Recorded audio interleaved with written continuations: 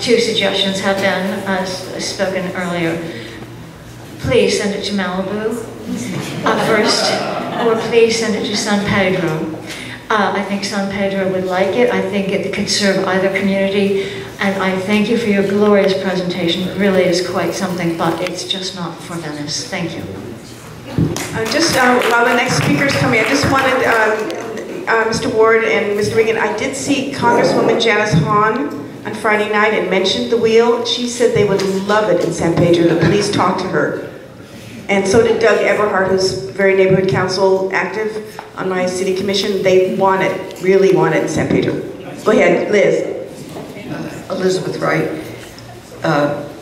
It's sort of confusing because earlier I read what I thought was a press release that said the wheel was 200 feet high, now it's 175 feet high. It said that people will come from 50 miles away just to go on this wheel. And this evening, absolutely no impact to existing traffic. It's built in 10 days. How good is it during an earthquake? This is earthquake country. You have many views of the wheel at night. The beach closes at 10. That's not going to change. The Santa Monica Ferris wheel is 130 feet high. This is 175 feet high. What do you see that's different? This has air-conditioned compartments with leather, and somehow that just doesn't sound like Venice.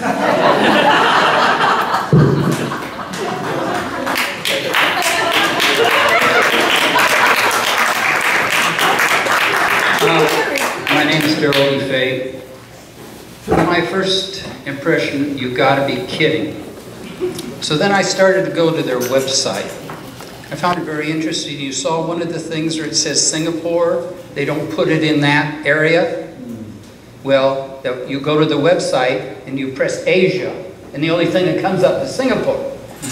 And I find that Florian Bolin, who is one of the that is one of the founding members and majority stockholders, is supposedly running this. So that was not correct. Then I started to look about all these cities.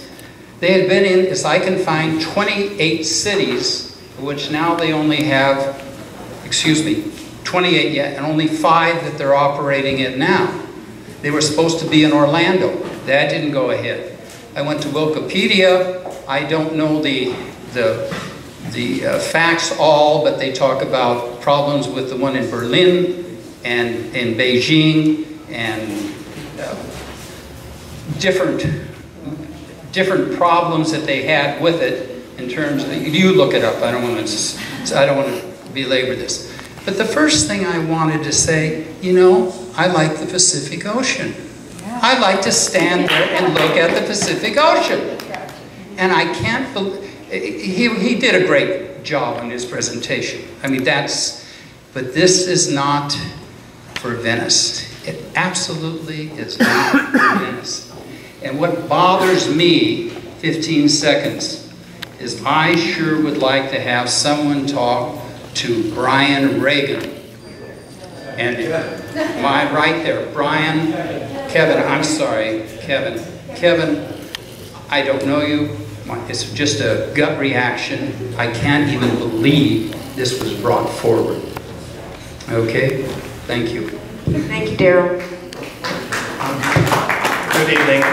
My name is Scott Adams. I'm a 30-year resident on 18th Avenue between Pacific and Speedway. Mr. Head, let's be honest with each other. The only reason you want to put this Ferris wheel in is for money. If you weren't going to make money, you wouldn't put up $12 million. And if this is only a 3-year project, I don't know, but I don't put up $12 million to have something there for only 3 years. I ask the council that when this does come up for final vote, that they do consider the Venice Pacific Plan and adhere to it. Thank you. Thank you so much. Okay. Hi. Introduce yourself. I'm Karen Wolf. I'm not going to repeat everything that everybody else said, except 2 words, San Pedro. I mean, they want it, you know? Come on, let's use our heads. Also, a lot of what was presented was just implausible. In the short time that I was on LUPEC, I reviewed some of these things. But a real red